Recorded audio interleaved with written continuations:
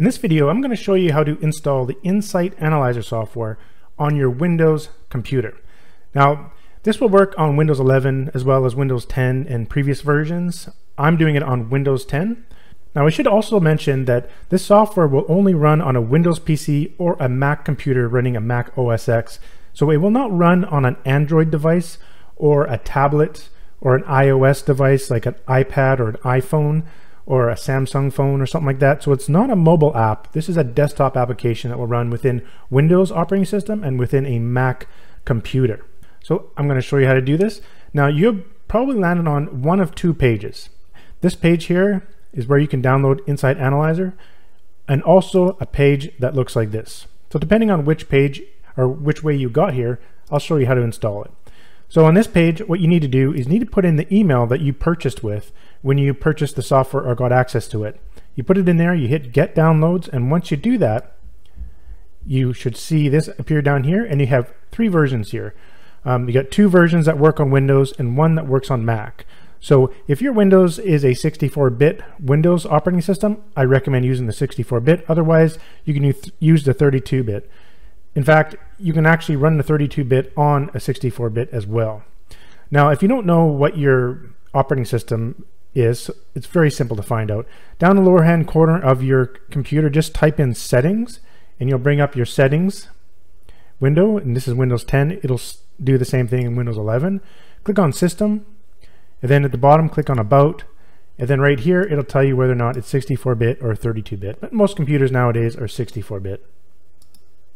So I'm going to go ahead and download the 64-bit, and I'm using Google Chrome. So if you're having difficulties downloading it with Google Chrome, you can also try the Firefox browser or Microsoft Edge or even the Brave browser. So I'm going to click this green button right here, download it, and I'm going to download it to my Documents and Downloads folder. Now, if you don't know where to put it, you can also just put it right on your desktop if you'd like. And we're going to be downloading it as a compressed zip file. So I'm going to go ahead and save that. And you can see up here, if I click this little drop down, I'll be able to see the folder. So if I click the folder, it'll bring me to where I installed it. So the setup file is contained inside of this compressed zip file. So I got to get that compressed file out of this I got to get the setup file out of this compressed file. That's what I'm trying to say. So what you can do, there's a couple ways in Windows. You just right click, select Extract All. It'll create another folder named the same as the file, as a zip file. And then inside of that folder, you have the setup file. Now, another way to do it is you can actually just double click that zip file and it'll take you right inside. But if you attempt to try to install this inside of the zip file, it probably won't work. So what you want to do, you can right click, copy, and now you can paste this to wherever you want. So let's go back into the downloads. I can right click, paste, and that's another way to extract the setup file. So once you got it extracted, now we got to install it. It's very simple. All you do, first try right clicking and then selecting Run as Administrator. Now, if you don't see Run as Administrator, just click Open, or you can just double click, left click on the actual exe file. But let's go ahead and right click and Run as Administrator. Now, the first time you install it, you'll see this little warning, but don't worry. I design all my software from scratch. I develop it myself, so I make sure there's nothing wrong with it. I always scan everything before I put it online, so there's no viruses or malicious stuff going on or anything like that. So rest assured, my software will not harm your computer in any possible way. So just click that little link there and say Run Anyway. And the installations will come up here and start. And then here you want to select I accept and go next. And this is where you want to install the software. You can leave it as default. If you want to install it somewhere else, like say on your desktop or an external hard drive, you click this browse button and install where you want to go and select the folder. Go next. Select this if you want to create a shortcut on your desktop, which is pretty handy. Click next and then install. And then you have to launch. You can select to launch the Insight Analyzer as you click Finish. So it should automatically start the software. Now, the first time you install the software, you're going to be asked to enter your email address the same email address that you used to purchase the software. It's the same email address you had to use to download the software. So go ahead and just enter that in there and then click register. And now the software is fully activated and installed on your Windows PC. In this video, I'm going to show you how to download and install the Insight Analyzer on your Mac computer. And now what you want to do is click this green button to download the Mac version to my computer. So I'll go ahead and click that. And now we will see it downloading here, and now we can open up the folder. I'm using Google Chrome. This will also work in Safari. And we go to the downloads folder here, and now to extract the setup file, which is contained inside this zip file, simply just double click it.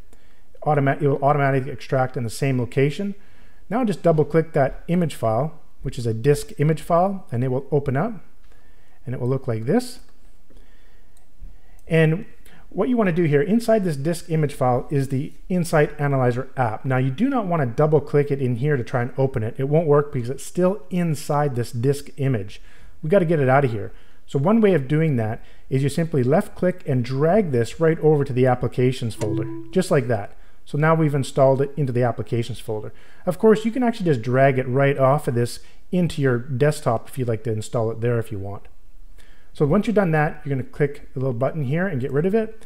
And you'll also see a little icon appear on your desktop. Looks like a hard drive. If you want to get rid of that, just right click and eject. Now if you go to your applications folder, find where you installed it, and it's kind of off screen here, but I'll click it. You're going to see this little warning message that comes up. Now don't be alarmed about this. It's totally normal. There's nothing wrong with my software, and it's not malicious or anything like that. In fact, I coded the software myself from scratch, and I always scan everything before I put it on the internet. This is just a way of Apple just being a little cautious when you're getting new software. But don't worry about it. There's no possible way it can actually harm your computer. So with that out of the way, all you have to do is click OK. And then in this particular Mac version, you click the Apple, you go to System Preferences. It may be a little bit different on later versions, but it's the same kind of procedure. In the System Preferences, what you want to do is find the Security and Privacy. You click on that. And then in here, you will see this little message saying open up anyway, because it says it blocked it and it didn't want to open it up, but that's okay. Just go ahead and click open anyway, and you'll have this little thing here. On later versions of Macs, you'll actually see you might have to enter in your password for your Macintosh computer, which is totally fine. And you might, in this window here behind, you might have to scroll down to find this part. So, but you'll find it in the security and privacy settings. So click OK and open up anyways. So it will open up. Now I'm just going to jump over onto my MacBook Air, which is running operating system 14.4.1, just to show you what it kind of looks like there to do this procedure, and then we'll come back to this computer. It's okay. All you have to do is just click OK and come up to the little apple up in the corner there, and then go to System Settings, and then you want to go to the Privacy and Security, and then just scroll down and you'll see it was blocked, but you can just say open up anyways, and I'll have to use my password in this particular operating system. It's a little bit different in earlier versions. And then you just click open. Now the first time you open up the software, you're going to have to enter in your email address. And that's the same email address that you used to get the download links from the download page that you had to enter into the page there. It's the same one, so I'm just going to put it in there and click register. And now the software is registered on your computer, and you can go ahead and use it as normal. And the next time you get a new update for the software, you won't be required to go through the process of going into your privacy settings or anything like that, and you just simply put it right into your applications folder and it's ready to go. Thanks for watching, and thanks for choosing Insight Analyzer.